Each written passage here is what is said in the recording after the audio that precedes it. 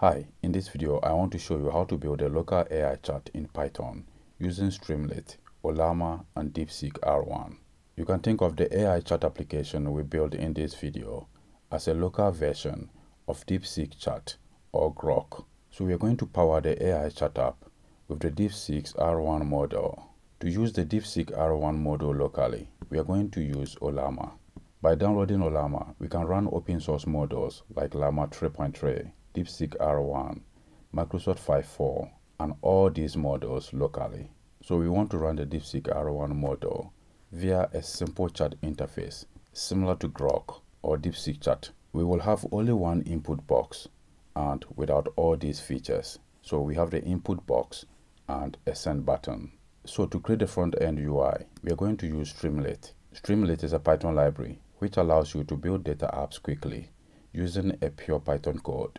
So in our example, we are going to use Streamlit to build the user interface. Then we use DeepSeek R1 as the underlying model and serve the model via Ollama so that we can chat with the Streamlit UI entirely offline. So in order to begin, we need to fulfill some requirements. We should first download and install Ollama from ollama.com. So you come to this website and download it here for your machine. You have noticed here it is available for Mac, Linux and Windows. So using Ollama, we can run different distilled versions of DeepSeek R1. I have already downloaded one to illustrate this example.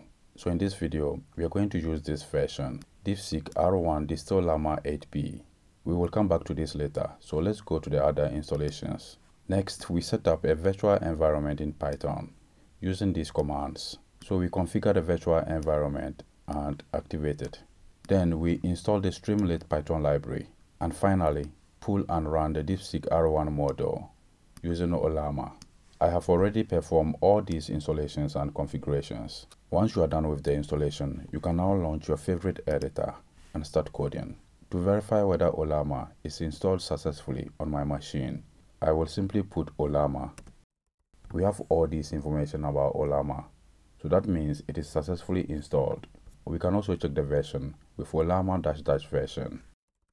You have noticed I have the version 0.5.7. Let's clear everything. In this example, I have already created this Python file, local DeepSeek R1 streamlit.py.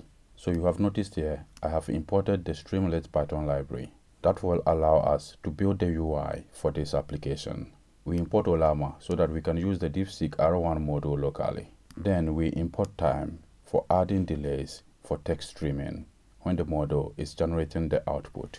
Over here, we define this function, stream data, to stream the model's response by splitting the input text into a list of words separated by a white space. Then we add a delay to pause execution between yielding each word. So by using the time.sleep method, we will be able to get a typewriting effect when the model is generating an output.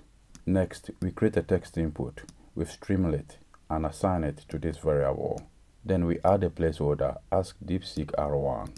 So by default, this is the text that will be displayed in the input field whenever we want to initiate a new chat with the AI model. Next, we have the chat history initialization. That is Streamlit's way of persisting data. Next, we display history of chats and then handle the user input. If a user enters a prompt, then we display it with this code. When a user enters a prompt and sends it, while the model is generating the output, we use the default spinner of Streamlit to display the progress. So we set this parameter, showtime, to true. Setting showtime to true will display a count up timer for the duration of the output generation. Next, we create a response and use Ollama to set the model we want to use. That is the DeepSeek R1 model. Next, we add the messages parameter and set stream to true in order to get a typewriting effect. And over here, we handle the streaming of the output. So we check to see if streaming is supported and execute this code.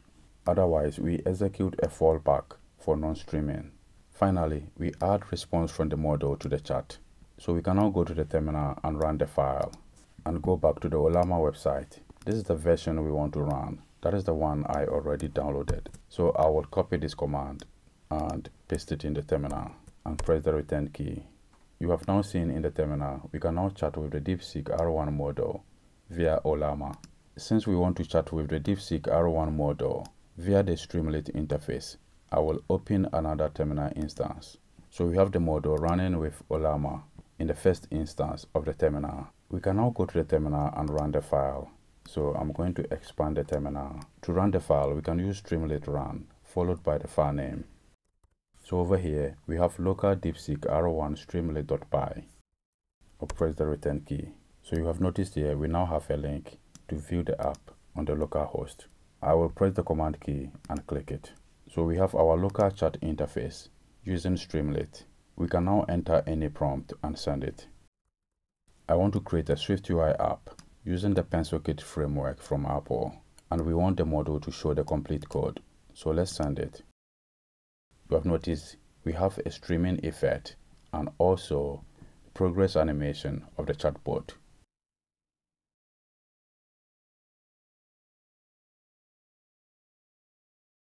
We also have a count up timer for the model generation duration.